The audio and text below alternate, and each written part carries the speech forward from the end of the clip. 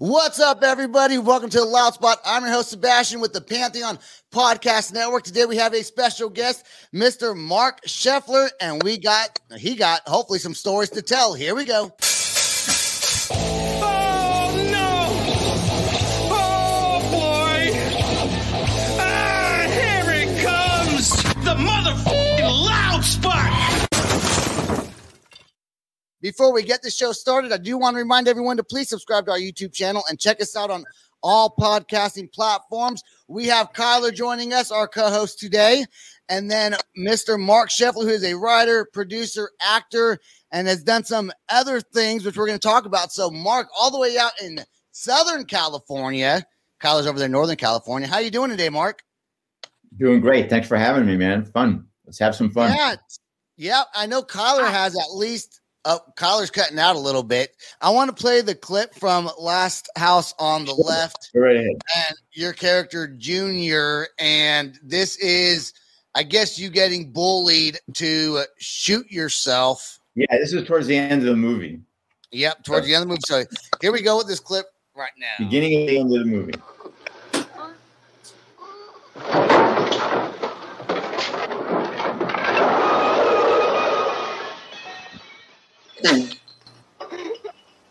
What the hell are you doing? Oh, you want to kill me? I'll do it. Okay, well, let me help you. I really will. Now, I want you to hold the gun out just like that. See? You see that little notch in the back? That little bump in the front? I want you to kind of get them lined up. That's right. No. No, you're not shaking that much. I know you can aim the gun. Just get them lined up. No. Pull the trigger. Come on. Pull the trigger. I've got to kill you, Krug. You always were a loser. Junior, I want to talk to you. Now listen to Daddy. Come on. Now, I want you to take the gun. And I want you to turn around. And I want you to put it in your mouth. And I want you to blow your brains out. No, not at me. I want you to take the gun, and I want you to put it in your mouth. And I want you to blow your brains out. No! Blow your brains out! Blow your...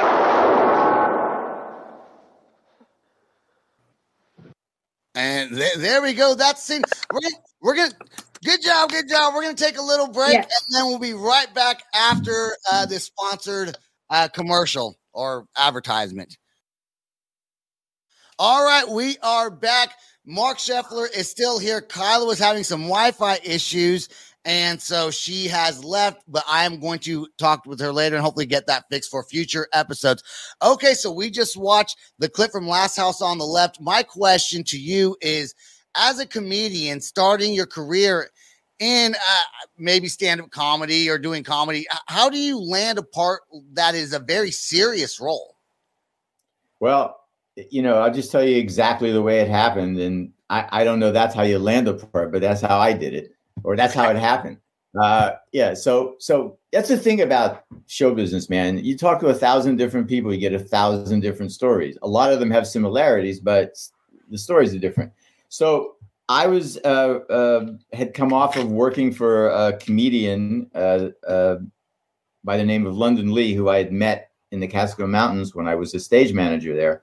I was 19. Now I was 20 in New York City. I worked with London for a year, left after a lot of club dates and 2 weeks at the Copacabana. Okay. And and I was his road manager, but part of his act as well. So I was on stage with him. So it was a brilliant experience. So then I went out on my own. I was doing little stand-up clubs, standing up in New York, just, nothing of any merit. And I hooked up with a manager by the name of Dick Towers, who worked for Lloyd Greenfield and Associates. And their two big clients at the time were Tom Jones and Engelbert Humperdinck. So they were, pretty, the offices were in Rockefeller Center, and they were, pretty tapped in. So, Dick had me running around for auditions here, for commercials here, and a couple of things happened, I think more on the commercial side. And I walked into his office one day, and he said, "Hey, I have a movie audition for you. hands me an address and said, ask for one of two guys, Wes or Sean, and tell them I sent you, and we'll see what happens. So I go down to Sean's office. I go in. I meet Sean and Wes, a tall, skinny, stringy-haired blonde kid, and Sean, a short, pudgy guy with a mustache. And they tell me about the movie. So, okay. And they hand me a script with some pages, and I looked and I read it, and I said, just tell me a little bit about the character. And they said, he's a junkie. I said, and? I said, well, he's a junkie, and he's like the son of the main bad guy. And yeah, he said, and that's about it. And I said, okay.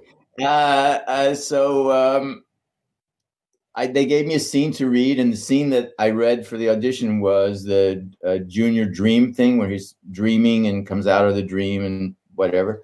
And I did it a couple of times. They said, thank you very much. I said, thanks for the time. Good luck.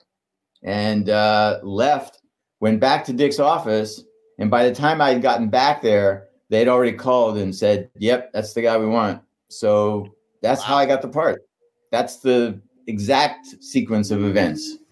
So you had no indication or no clue that you were going to get picked for the part. They just said, thank you. And then you walk out and then you get the part. Well, without even. Okay. You go on enough auditions, you get a sense of certain things, right? Like you definitely get a sense, unless you're a complete idiot and you never have understood the concept of reading the room, you know when people don't like you and when the vibe isn't there. And you do your best to not piss anyone off for the future and get the fuck out of there as quickly as possible. Yeah. Right? You don't try to, once you sense that the horse is dead, you don't start kicking it and telling it to move because it ain't moving. So you develop that. And I didn't sense that. It was very cordial. It was fun. It was friendly. Wes was great. Sean was great. So I knew on a personal side that, there was okay. It was at the very least okay. And no, they didn't give me, other than say, good job or some kind of cursory pleasantry. I didn't get any indication that, while I was walking back to Dick's office, they were calling him. Do you have a computer you can work as we speak? I do. Okay. So type in quotes, the once and future smash, end quote, and then hit enter. The once and future smash. We got trailers and clips here. Is it with Jackie Kelly, Michael St. Michael's, Mark Patton? Yes. I am in a new mockumentary called The Once and Future Smash that I'm going to just plug the crap out of. Now, not so much because I'm in it. I'm plugging the crap out of the three people who are responsible for it. Neil Jones in Boston, who does a podcast, a horror film podcast, and then Michael Epstein and his wife and co-everything, Sophie Cacchiola. I hope I pronounced her last name, Cassiola. What they've done is to put it in context. And all the reviewers, if you read reviews of this, 90% of the reviews mention this. They have done for horror films and horror film conventions what Spinal Tap did for rock bands and rock concerts, right? So it's a complete send-up. And to anchor their mythology, this wonderful mythology that they've created, they created a whole genre of horror film called football porn, right? And horror football slasher stuff, right? Then they shot 60 minutes of a fake film claiming it was, and then created a whole mythology about it being lost footage. And then on top of that, put this wonderful documentary about two guys who claim to have been the original Smash Mouth, wanting to play the part again. I mean, it's just brilliant.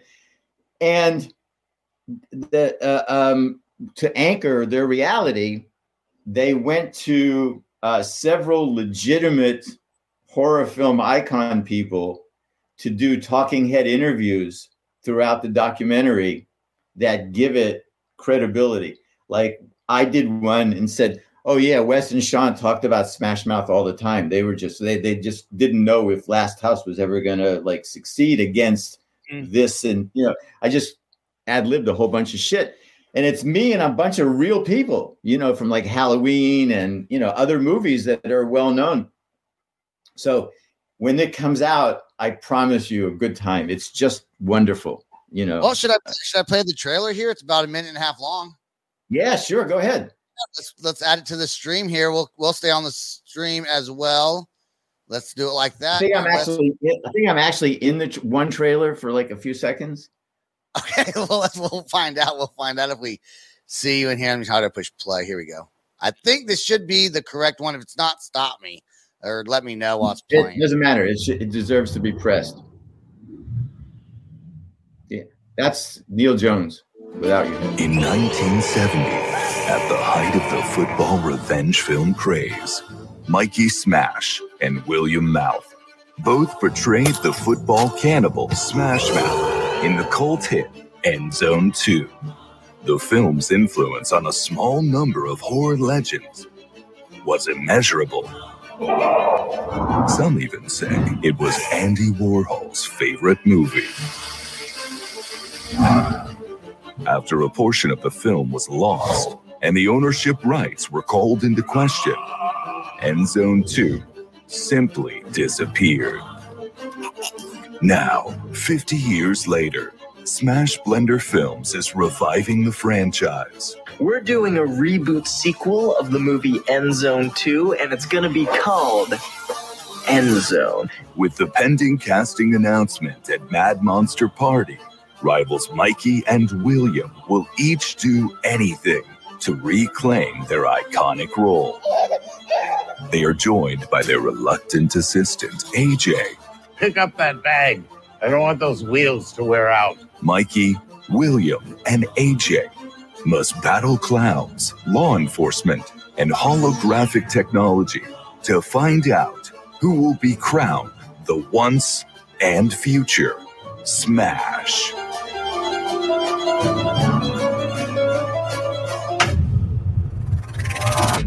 The once and future Smash.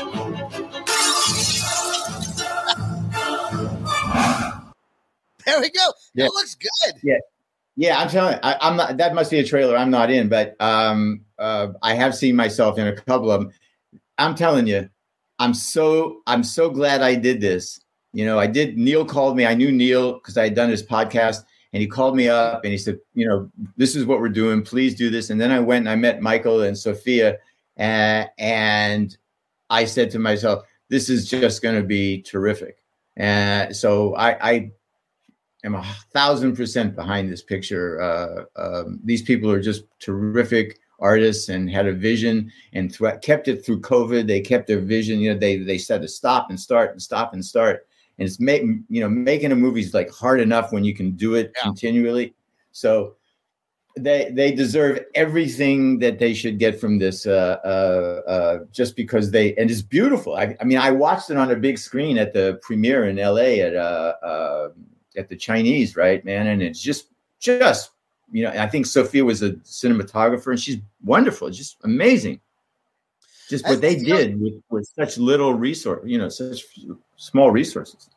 I'm happy that you brought that up because normally on the podcast, we do like to talk about things that are upcoming and new projects that people are working on. So I'm happy that you're able to plug that. And it's something new. And I was going to ask you, is there anything else that you're going to be working on or in the near future? And then we just played that. I'm writing a book about my life and my career. I'm halfway through it. It's called Dumb Effing Luck. The story of me and my very successful mediocre career. So I'm halfway through that, and I'm back doing stand-up. Actually, I'm working March 1st on a show here near where I live. Just back, up on stage because that's where I feel really comfortable. You did some writing and producing as well. Lots of that, yeah. A lot of shows seem like in the early 90s, like Sister 80s, Sister. Late 70s, my first, all the 80s, and some up to the mid 2000s. Did you get out of writing and producing, or you still dabble in it? I still dabble in it. I still have a couple of things. I'm kind of at a point in my life where I'm comfortable, and shit's good. So I'm not hungry. So I tend to like just do what I want. I have, I learned early on in my life that when you reach a point, if you reach a point in your life when you 100% own your own time, where you don't have to be anywhere you don't want to be unless you really want to be there, absent doctors and shit, where you got to go, right? And my wife and I hit that point a few years ago, and it's, we balanced what we have with how we like to live and how long we think we're going to live and what we have, and everything seemed to work out. So we live, we've given up 4 days of the week in a sense, like regular people deal with the Mondays and the Tuesdays and the Wednesdays and the Thursdays. My wife and I have 3 days a week. Yesterday, today, tomorrow. That's it. Yeah. That's all we fucking deal with. It's like yesterday, okay, I wasn't feeling well. I went to the doctor. He gave me some medicine. Today, I'm feeling much better. Tomorrow, who knows? But that's it, man. It's like yesterday, today, and tomorrow. That's the only 3 days we care about. Eventually, hopefully I will get there to where I think my parents were that way too. But you gotta, when you're young, and I wouldn't say I'm super young anymore, but I'm 40. That's young enough still. I still have to work, I still have to put in the work before I can get there. Yes, of course. Yeah, that's true. But I'm 73, man. It's like that I'm on the other side of the creek. A very, very, very lively and upbeat for 73. I really feel when I was a kid, people who were 40 seemed way older. Yeah. And now I'm 40, and I still feel like I watch these TV shows where they were 25. They look like they're 50.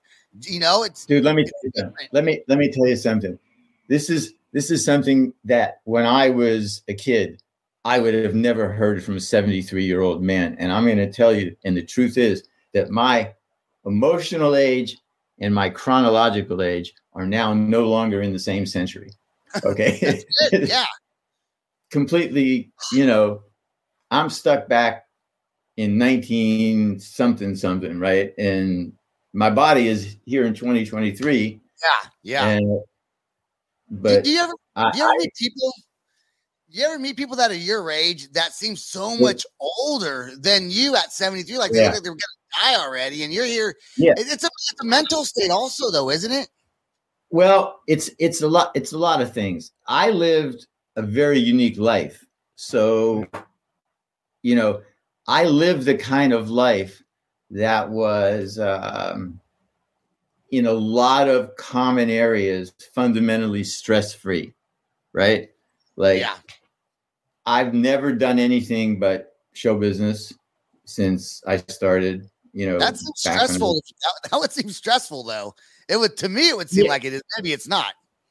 Well, I had some stressful years on and off, right? When, things were down, but I started without stress, right? Like I sold the first script I ever wrote. That's what moved me to California. Wow. And the day I landed in California to move here, to relocate, I had already played the Copacabana with London Lee. I knew people. I had sold the first script. I had a car. I had an apartment. I had William Morris as an agent, money in the bank. I don't know. It was all just there for me, right? You know, it was just, I have some writer friends whose nickname for me is the Myth, because I sold the first script I ever wrote, and when I knew nothing, right? Like, it was just on a fucking luck. And so I've had years where things weren't good, but if on balance, looking back on everything, it's been pretty cool. I had 3 goals when I dropped out of college in 1969. I was at LSU. I went to school with actually David Duke, one of big civil rights advocate, but for white people. So I dropped out of college then, and at 19, I had 3 life goals firmly in place. I wanted to smoke as much weed as possible. Okay. I was 19. I wanted to sleep with as many different women as possible, right? Who doesn't? And on the practical side, I wanted to make just enough money to afford the weed and the women. Right. So now I can tell you, I can tell you with 100% certainty, I look back on my life and I have in every category greatly exceeded my own expectations. Okay. That's amazing. So, congratulations for doing that.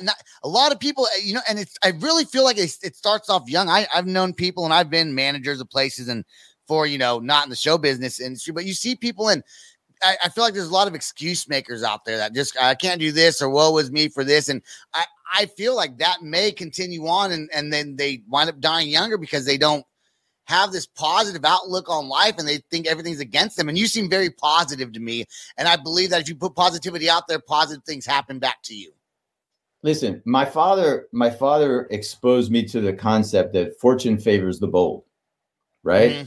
Mm-hmm. So with that in mind, I look back and so many things in my life took place because I said, oh, fuck it. Who cares? I don't give a shit. Right. And I just went ahead and did what I wanted to. I just went ahead and did what I thought was right. Right. Like I became a regular at the Comedy Store after only 3 Monday nights. Right. Three Monday nights.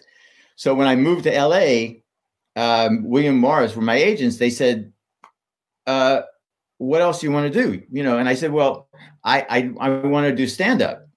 Right. I was doing stand-up and I want to do that some more. So they called Mitzi Shore at the Comedy Store. And because she didn't know who I was, nor should she, she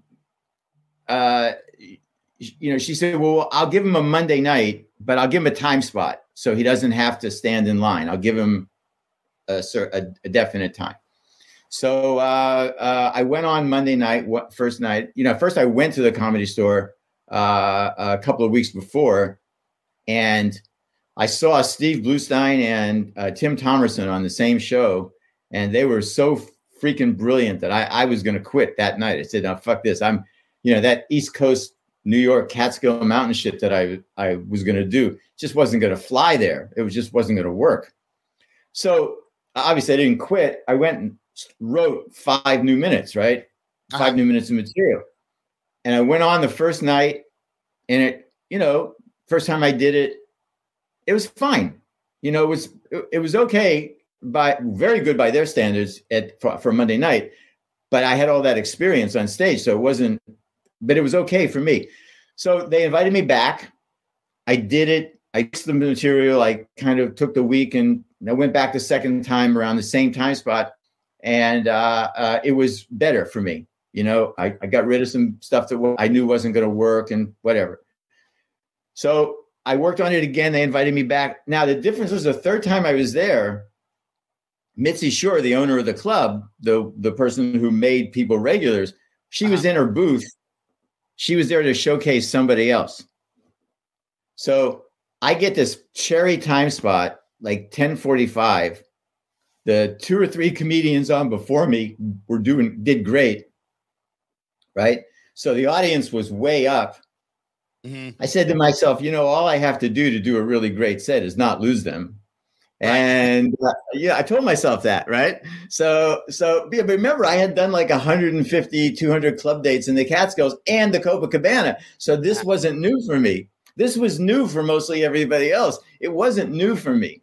So they introduced me. I go on and I squeeze every fucking joke out of that 5 minutes. There was like joke dust on the stage floor. There was nothing. It was dry. It was like gone fucking. So I walk off to huge applause. The audience is going nuts. They're screaming because I had a big joke at the end.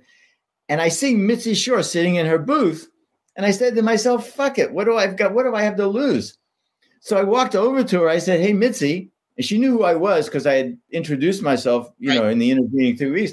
I said to her, I went like this with my hands. I said, Mitzi, really, seriously, does it have to get any better than this? Mm-hmm. And she just looked up at me and she said, all right, Mark, call in for spots. And that's how I became a regular. And that's why my name's on the wall of the Comedy Store for like 45 years or so. Wow. What an interesting story you have. And people that just followed your, I guess, acting career, just a few things that you've done. They probably, unless they know who you are, may not even realize that you're a comedian, especially when you go to these horror conventions and people remember you. I think you mentioned going to some of these horror conventions earlier. They're all familiar with my writing, my TV writing career. Okay. They are. Okay. Yeah. Mostly they are, not so much about the stand-up, right? Uh-huh. But and where I was with Robin Williams and David Letterman and Jay Leno and all those guys, that some do, but nearly everybody talks about the TV shows I wrote. So, what's your favorite? If you could pick a favorite thing to do in the entertainment industry, whether it's stand up, writing, producing, or acting, stand up. Yeah, there's nothing like it, man. It's hard to explain. It's like I used to say doing stand up for me is like the most fun I've ever had in my life with my clothes on. Right. But now at 73, it's kind of like the most fun I've ever had. No, it is. Here's what it is. Okay. Here's what it is. First of all, I say this without shame. I'm my own favorite subject. Okay. Yeah. So going out on stage and doing stand-up enables me to do that to talk about myself and just be me in a way that, is kind of acceptable, because it gets a little intense in a one-on-one situation when you do that. So the fact that there are all those people there I've talked to other comedians, and kind of like everybody thinks a lot of the same things. There's a lot of fun inside your head going on as a comedian when you've set up a really good joke and what the punchline is. Yeah. And in about 2 seconds, the entire audience is going to go, whoa, and you're going to do that to them. Right. Yeah. Right. Then you get a tickle, man. Like I do that. I don't think that all the time, right? Sometimes I'm thinking about something else, but I'll tell you the story. You see that picture behind me? Yeah. See that? Yep. Black okay. And white. Yeah. So that's me, a picture from my 10th birthday party. Okay. Wow. When I was in the run up to my 10th birthday party, I was raised by a single father, like an aluminum siding salesman guy, like a really slick Cadillac driving, pinky ring, diamond ring wearing guy. Okay. So silk mohair suits, custom made shit. So that was my dad, and he was an aluminum siding salesman. So he came to me before my 10th birthday, and he said, "Hey, look, you got your 10th birthday coming up. That's a big deal. 10, new decade. You go into it a little boy, you come out a young man. I want to get you something special. No bullshit, gift this year. I'm going to get you. So just tell me what you want." So I just blurted out. I said, how about the Three Stooges? And he said, all right, let me look into it. So called a friend of his who was the booker at a nightclub in Pittsburgh called the Holiday House. I grew up in Pittsburgh, and the guy said, yeah, I know who their agent is in California. He said, they're playing here in January. Well, my birthday's in September. Okay. Oh, yeah. Yeah, mine too. Right on. Yeah. So, but the Stooges were due there in January. So my father talked to their agent and said, yeah, they'll do a Saturday afternoon matinee party for him, private party, and this is what it would cost, and yada, yada, yada, right? Uh-huh. So my dad came back to me like a week later, and he said, well, look, I got some Stooge info for you. And I said, what? And he said, well, good news is I can get him, and I can throw you one hell of a 10th birthday party that you and your friends will never forget. And he's right about that. Mm-hmm. And he said, on the other hand, I can't get him for your birthday. So the party will have to be in January when they're at the Holiday House. He said, what do you think? I said, deal. I'm in. So at the party, I had about 60 friends, right? And their family, and, at this nightclub. And in the afternoon, Stooges are up on stage doing their show. And in the middle of it, Mo stops the show and he looks out at the audience and he says, well, we're all here to celebrate Mark's birthday. Where's Mark? So I'm at a table and I raise my hand and he said, Mark, your dad tells me that you're Pittsburgh's #1 Stooge fan. So I blurted out, yeah, and I know all your material. Mm-hmm. So then Mo looks at me and says, well, I'll be the judge of that. Come on up here. So my father, wise motherfucker that he was, leaned into me and said, no time to explain this now, but get your ass up on that stage. And I went up on the stage and audience went crazy, my friends, right? So I'm on the stage, they hand me a microphone, and there I am on stage with the Three Stooges. And I'm doing their shtick, right? I'm like Mo, Larry the Cheese, Niagara Falls, and I'm taking on the curly role, right? And Mo is just like flabbergasted because I knew everything. Yeah, because I watched them after school for years, for hours after school, right, on TV. So I knew everything. So in the middle of that, Mo stops. He puts his hand on my forehead and he says, I dub you the 4th Stooge. Well, right on. Made you right? Yeah. Wait. So then he does that. That 60 people applaud like they were 60,000 people, right? And I felt for the first time in my life, this tidal wave of warmth and comfort came over me. That applause manifested in like this giant hug. And it felt good. And that, I isolate on this because I told you I'm writing a book, but that's the moment in my life that my path got set in stone. That's the moment when I said, yeah, I want more of this. You knew what you wanted to do when you were young. That would change your life path because it's such a moment as a child. It had to be just very impactful. It was wonderful and problematic simultaneously. Okay, because it gave me my internal foreshadowing of my own future, right? Sometimes kind of leaked in to the present, and the two time frames were incompatible. Like I was doing very poorly in algebra. I never actually passed it, but I was doing very poorly in the first time I took it. They sent me to the guidance counselor. And he asked me, he said, why are you not, you're smart enough. Why? I said, because I'm never going to need it. He said, well, what do you mean? And he said, well, and I said to him, one of these days I'll probably have accountants and business managers, and they'll handle all this stuff for me. Yeah. And he said, what does that even mean? Right. And in my adult life, I've had accountants and business managers. Yeah.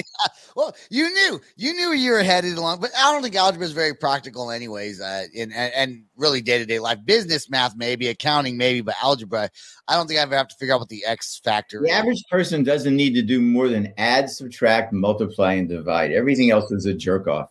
Unless you're like going into the sciences, right?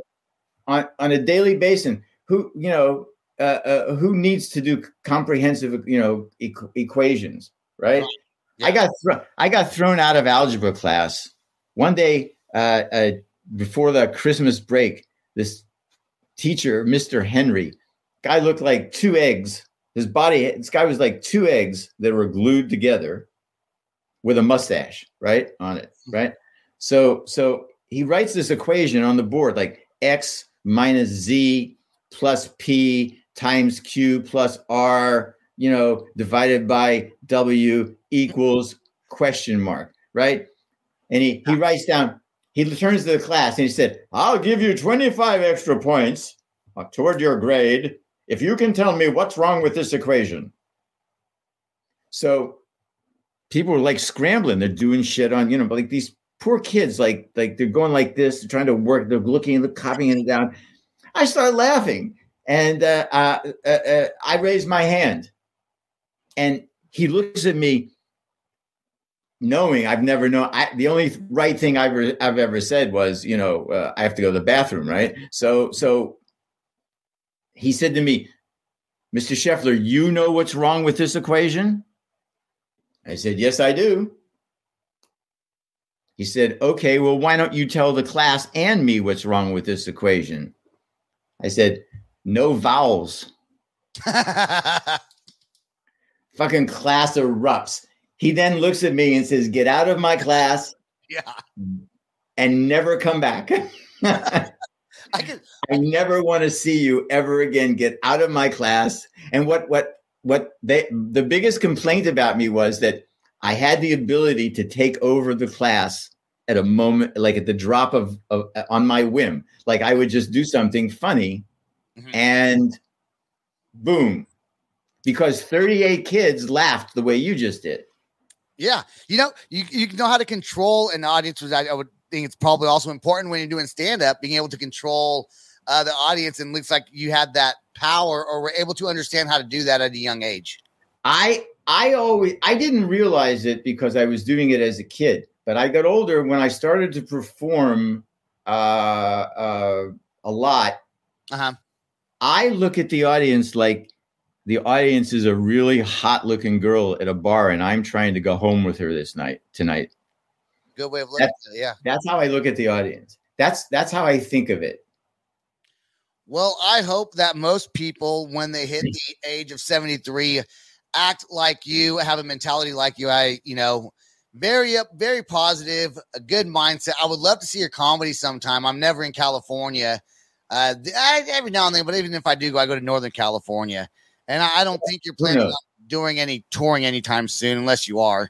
Well, I'm doing what I can. I'm writing. The last show I did for like a 55 and older community, right? And I wrote a bunch of material specific for that target, and it really scored. So I'm doing another older audience theater thing in La Quinta, like the show's at 6:00, man. It's like the fucking early bird comedy show. Really, this is like all you can laugh at 6:00, right? Right. And then, but it's all, the first show sold out. So I think they're adding a second show at 8:30. Right. But I got to write that down. All you can laugh. Hang on 1 second. Wait, that's pretty funny. I just ad-libbed that. Oh, I laughed. That's pretty good. Do you ever ad-lib on stage, even though you have your jokes written down? Is there ever, I guess maybe there's a heckler or just you just. I do. I don't get hecklers because I did once and I reminded him that another syllable becomes elder abuse. So they Right.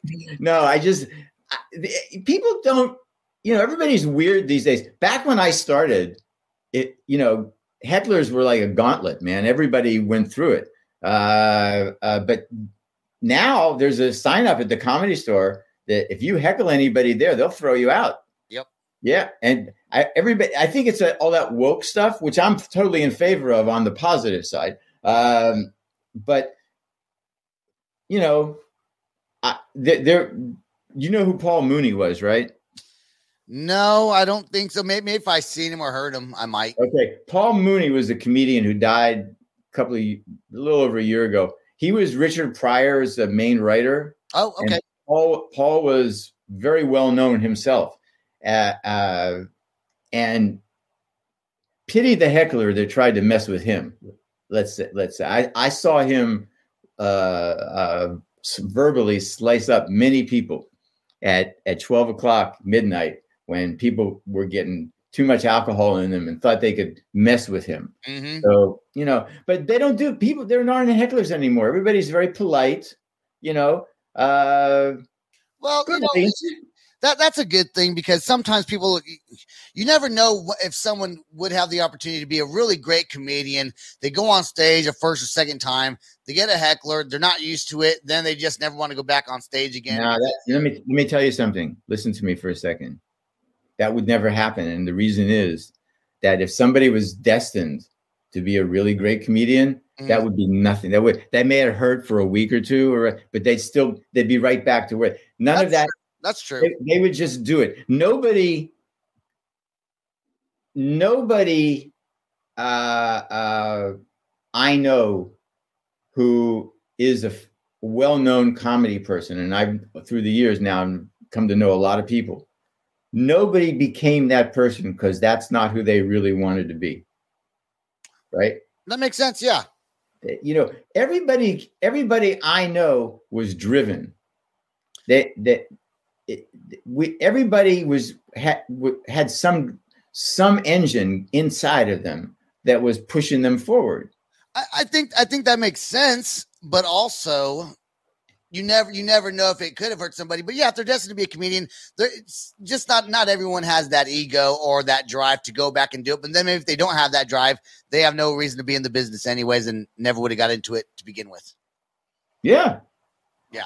Be hard to be a comedian. Mark, I do want to thank you for coming on the show. Oh, thank you for having me. Let's plug that new movie again. What's it called? The Once and Future Smash. The Once and Future Smash. We watched the trailer to that earlier. Looking forward to it. That comes out It comes out this year, correct? Yeah, I think it's in the festivals right now, and after it makes its festival run, then they'll make their distribution deal. I know they've been offered a couple of them. They just didn't think they were right, but we'll see. I don't know. That this is it's going to be a well-known movie. It's terrific. It's just terrific. I want to follow some of your stand-up, and I want to know if you use that early bird special.